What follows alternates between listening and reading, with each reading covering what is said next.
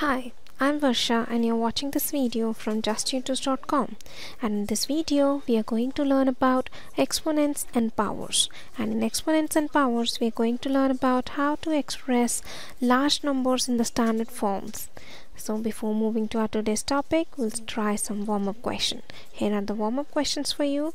To try these questions you can pause the video. So as you can see that in question number 1 you need to use some important laws of exponents to simplify the given equation. So if it is 7 raised to the power 0, the answer is 1. As we all know that any number raised to the power 0 is 1. Even if it is 286 raised to the power 0, the value is 1 only. Now in the next, as we can say that base is same, now we need to add the powers, which is 8 whole to the power 2, which we can write it as 8 over 16. Now we move ahead to the topic, which is expressing larger number in the standard form. So standard form is the easiest way of writing big or small numbers. For example, if it is 58,586, so we can write it as 5.8586 times how many digits are there after the decimal to the right hand side? That is 4. That is, we need to times it by 10,000, or we can write it as 5.8586 times 10 to the power 4, because 10 to the power 4 is same as 10,000. For another example, if it is 4,05,980, so we can write it as 4.05980 into 10 to the power 1, 2, 3, 4, 5. So it is 5 here, or we can write it as 4.0598 into 10 to the power 5.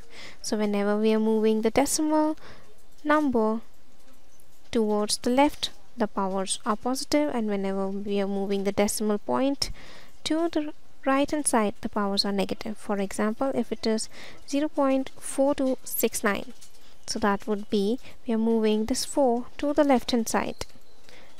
That means we are moving the decimal to the right hand side.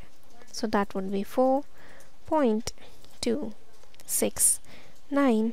How many places to the left we have moved the digit? That is only one place, so that is 10 raised to the power minus 1.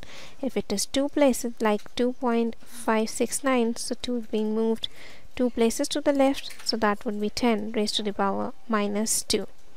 So in this way we can solve the questions. Here are some questions for you. To try these questions you can pause the video.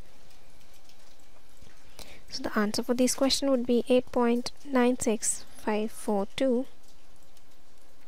into 10 raised to the power 5. Here it is 5.98761 to 10 raised to the power 5 again.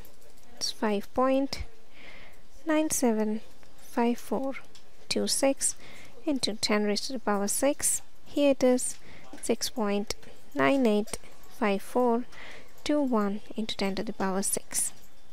Now we move ahead, and here are some more questions, and in this question you need to find out the following as in the expanded form. So these are the questions. So it's 8 raised to the power 10,000. That would be 8 times 10,000, which is 80,000. Next is 5 times 1,000, so that would be 5,000. Next is 0, so we'll put a 0 here. Next is 9 times 10, so that would be 90. Next is 1 times 10 raised to the power 0, which is 1, so we can add them up. So the answer is 85091. Oh, here it is 7. There is no digit for 10 raised to the power 4, so we'll put the 0 for that. It's 9, 3. There is no digit for 10 to the power 1, so it is 0 again. It is 5. So this is the answer. Now we move ahead, and here are some more questions. Now you need to express this much big digits in the standard form. So it is 1.5 into 10 raised to the power 2, 3, 4, 5, 6, 7, 8, 9, 10. 10 raised to the power 10. It's here 1.8 into 10 raised to the power 1, 2, 3, 4, 5, 6, 7, 8 and 9. It's 10 raised to the power 9. So in this way we can express the big numbers in the standard form. So here are some practice questions for you. To try these questions, you can pause the video. So here are the answers for the questions. You can match the answers and you can pat your back as you're working really good in using standard form to express large numbers. Thank you for watching the video. For more, please visit justtutors.com.